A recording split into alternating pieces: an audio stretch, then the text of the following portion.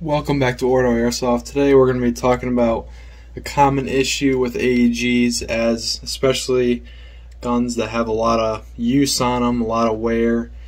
This is just something that happens when the gun wears, and as a result you're going to experience a drop in FPS, power, sometimes consistency, and we're talking about the air seal.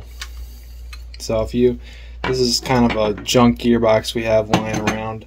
So here's your cylinder here, this brass thing, and then this is your piston and your piston head. So this O-ring, now this is a junk seal, so it's not in good shape, but this O-ring right here should seal against that brass cylinder, and this is what produces all your power, because if you don't have a seal here, you're not going to push air out the nozzle, which is going to result in low FPS. So if you take this cylinder out here,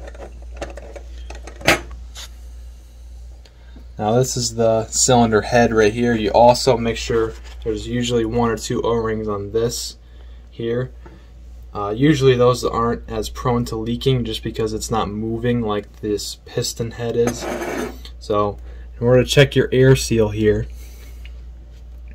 obviously you're going to have to take apart the gearbox to do this test, but you're going to put your finger over the nozzle over here, over the cylinder head port, where this is where all the gas or all the air gets compressed and out the barrel right here.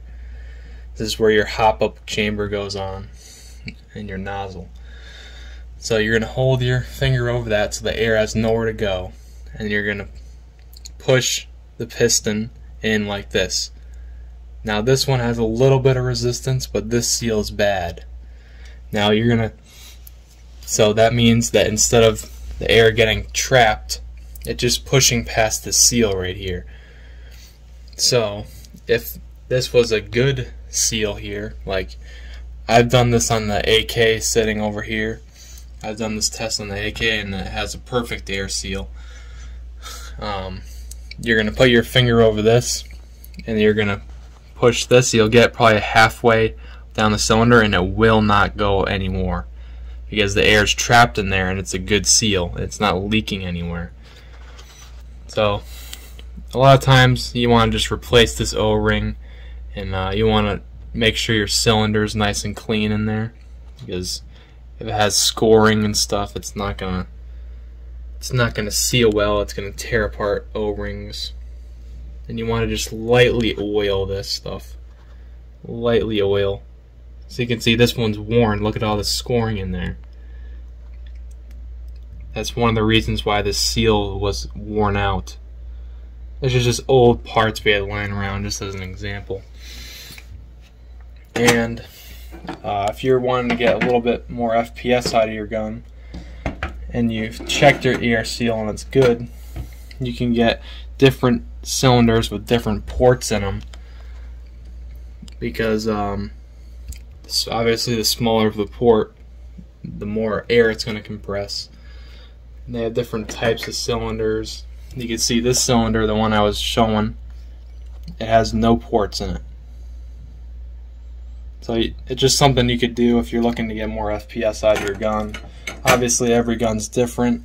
These are version 2 gearboxes, and obviously the same thing's going to apply to like an AK gearbox here, a version 3 gearbox. You can kind of see the cylinder in there,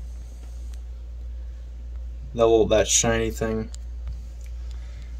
This is a ported cylinder as well. This is a fairly new gun, so the air seal is perfect on it. You can also get different piston heads and stuff like that.